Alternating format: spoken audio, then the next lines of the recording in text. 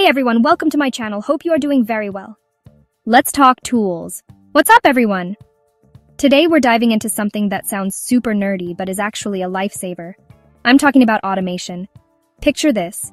You're trying to run your business, your side hustle, just your life, and you feel like you're juggling a million tiny annoying tasks. It's like trying to text, drink chai, pet your dog. It's a mess, right? You're dropping your phone in your tea. Your dog is judging you. This is where automation tools swoop in like a superhero in a cape, ready to save your sanity. They are the secret sauce that lets you get more done without actually doing more. Think of these tools as your personal digital assistant, but one that never needs a coffee break or asks for a day off. They connect all the different apps and software you use every single day and make them talk to each other. It's like setting up a chain of dominoes, but instead of just looking cool when they fall, they actually do your work for you. You get to focus on the big picture stuff, the creative ideas, because time is your most valuable currency, my friend. You can always make more money, but you can't make more time. Every minute you spend manually copying an email address from a form into a spreadsheet is a minute you could have spent brainstorming your next viral video, designing a new product, or just chilling with some samosas. Automation gives you that time back. It's not about being lazy, it's about being smart.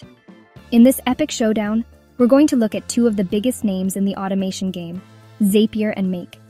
It's like the ultimate battle of the bots.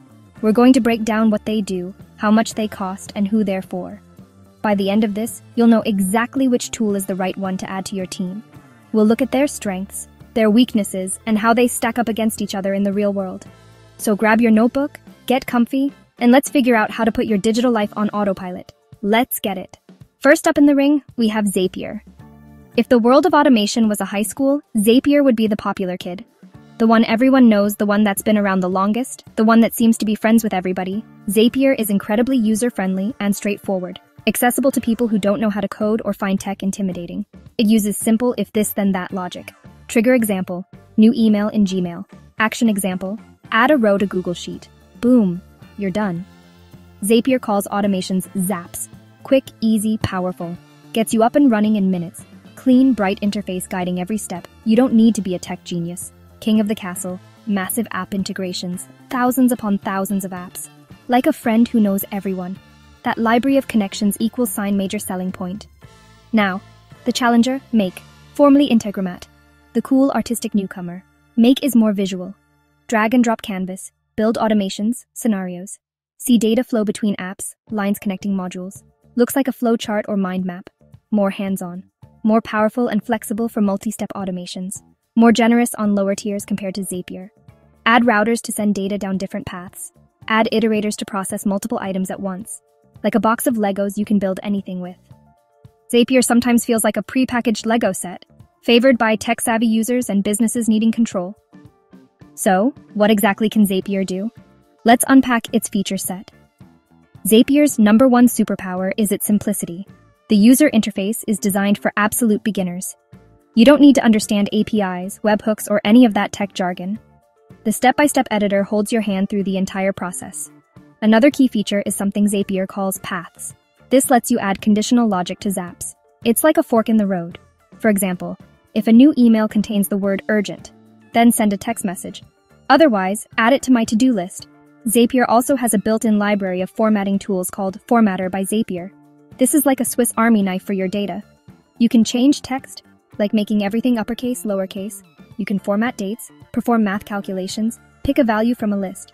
Now, let's switch gears and see what kind of magic Make is cooking up. Make's standout feature is its visual editor. On this canvas, each app is a module, and you connect them to show the flow of data.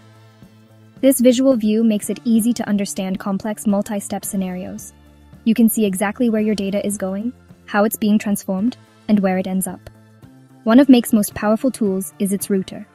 A router splits your scenario into multiple branches. It's more advanced than Zapier's paths. A router can send the same piece of data down several paths at once. Make also has advanced tools for data handling, iterators and aggregators. Finally, Make gives you deep control over error handling.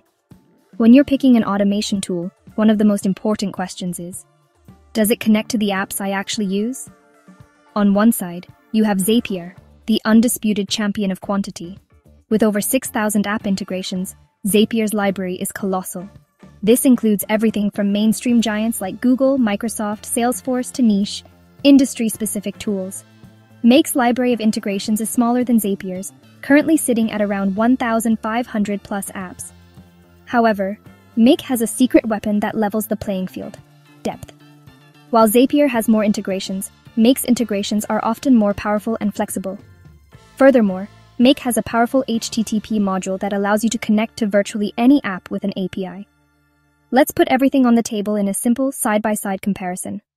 Zapier's biggest strength? Sheer simplicity and ease of use. Anyone can use it. However, this comes with some drawbacks. The primary one is the cost. Make's greatest strength is flexibility and power via a unique visual editor. Another huge plus is its pricing. Make is significantly more affordable. So after all this talk, which tool is right for you? It really depends on who you are and what you need. Let's start with beginners, freelancers, solopreneurs who are just dipping their toes into the world of automation. For this group, Zapier is often the perfect match. Its simplicity is its greatest asset. You can sign up and have your first Zap running in less than 10 minutes without watching a single tutorial. Now, let's talk about power users, the tech-savvy folks, and the businesses with complex operational needs. This is where Make truly shines. If you look at Zapier's linear builder and think, but I need it to do 5 things at once. The visual canvas allows you to build sophisticated workflows that mirror real-world business processes. If you're on a tight budget but have big automation dreams, Make is your champion.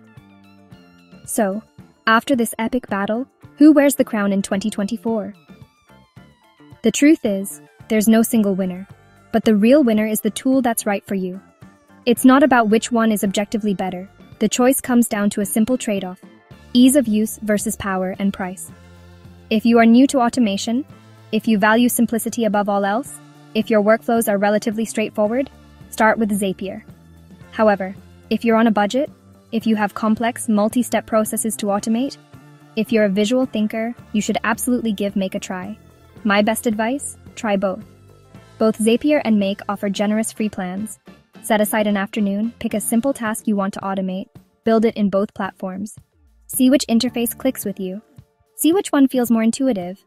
At the end of the day, the best automation tool is the one you'll actually use. So go ahead, play around, and get ready to reclaim your time. You got this. Peace out.